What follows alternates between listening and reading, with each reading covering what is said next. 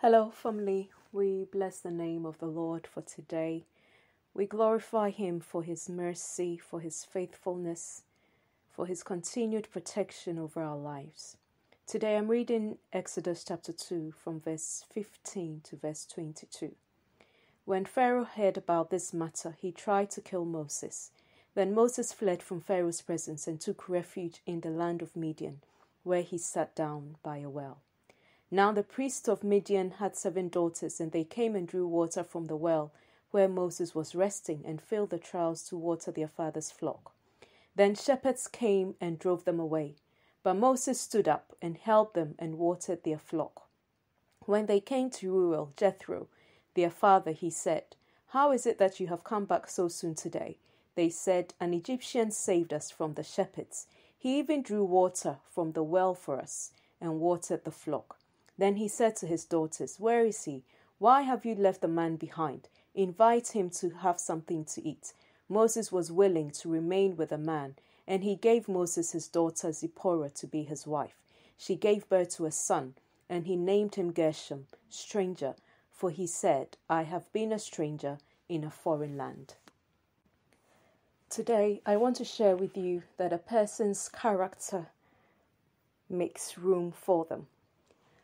Now, this is the story of Moses, what it transpires in his life after he had fled Egypt because Pharaoh wanted to kill him because he had killed an Egyptian. The Bible says that again he flees, similar to Jacob, he flees for fear of his life, to preserve his life. And as he sat by the well, the daughters of Jethro came. Again, it appears that these daughters hadn't been treated kindly by the other shepherds, who I presume may have been male, because back then it was mostly males who would act as shepherds. But these were female shepherds, and so somehow it seemed that these shepherds that had come to see Jethro's daughters somehow mistreated them. And once again, we see Moses come to the rescue, and he helps them and he waters their flock. He did not know who these people were. He could have decided again that he didn't really mind, because at the end of the day it was none of his business. He had a lot of problems of his own, having to flee from Egypt to a land that he obviously didn't have any connection in. But because of the characteristics of Moses, when he saw that these shepherds had driven or were trying to drive away Jethro's daughters, he, who hated injustice, thought, "I cannot just sit by and do nothing." However, we see that in this scenario, he deals with it in a very diplomatic manner, that he doesn't confront the shepherds, but somehow he's able to stand up for these women, and he helps them and he waters their flock. As a result of that, he is offered hospitality by Jethro himself. And the Bible then says that as a result of that, he went on, or he agreed to remain with Jethro, which means that he must have had an offer of staying on.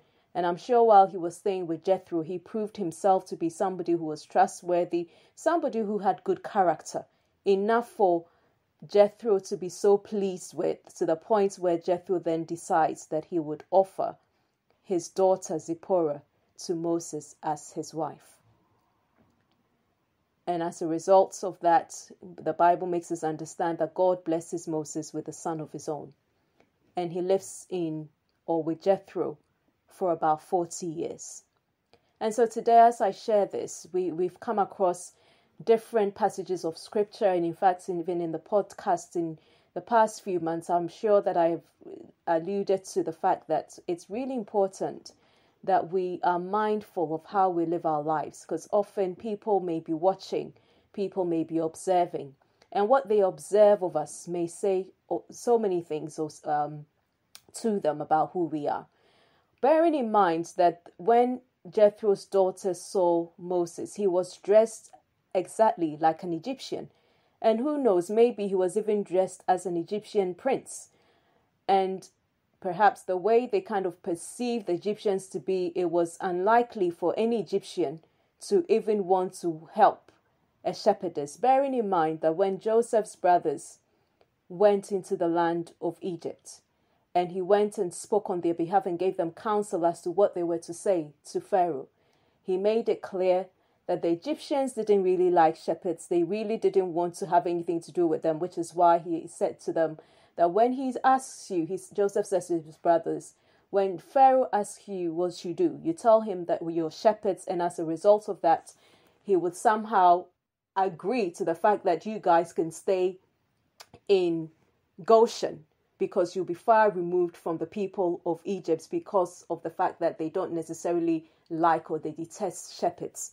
So for this man, Moses, who was dressed as an Egyptian, to have gone and decided to help these women who were shepherdesses, spoke a lot about his character. And I believe that that was what stood him in good stead, even in the sight of Jethro, for Jethro to offer him a place for him to dwell in peace, because there's no inclination from scripture that there was any sort of resentment or any bad relationship that evolved between Moses and Jethro. And so I believe that the character, again, all the values, all the principles that his mother may have instilled in him is what helped him to be able to put himself in a place where, though he was coming from royalty, in quotes, he had been treated and raised as one. When he found himself in a lowly state, he was still able to walk in humility. He was still able to cause pride not to get a better part of him, because if pride had set in, he would have been unkind to those shepherdesses. He would have ignored them, and who knows, he would never have ended up in Jethro's home, and perhaps would never have even had the opportunity of marrying Jethro's daughter. So today, as I share this, let us always remember that our lifestyle is supposed to be one that brings glory to God, that causes people to know that, you know what, not only are we Christians, but we can deal with situations. It may not be the pleasant of situations, but we're able to at least still maintain our values and our principles. And when we do that, sometimes there may be people who are watching from afar off, who you may not even know are watching. But your actions, your deeds will speak volumes for you at a time when you have need. Because it was the testimony or the report that Jethro's daughters took that caused Jethro to invite Moses into his home. If they hadn't given a good report concerning him, there's no way that Jethro would have invited him to come into his house. And so let's remember, sometimes it's difficult, sometimes it's challenging.